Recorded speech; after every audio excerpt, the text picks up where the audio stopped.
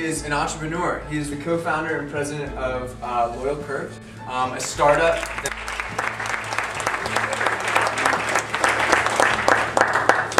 Wow, well, thank you for the awesome introduction. We're not nearly as important as you think we are, so.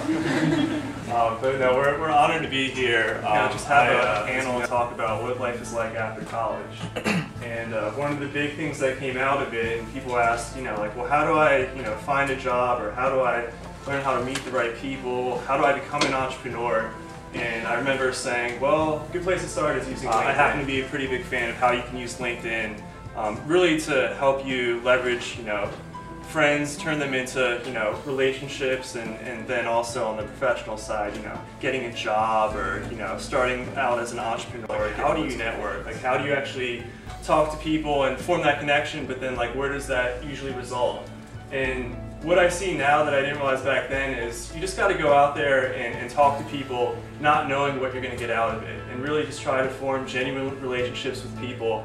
And just trust that over time, if it's meant to be, it'll result in something great.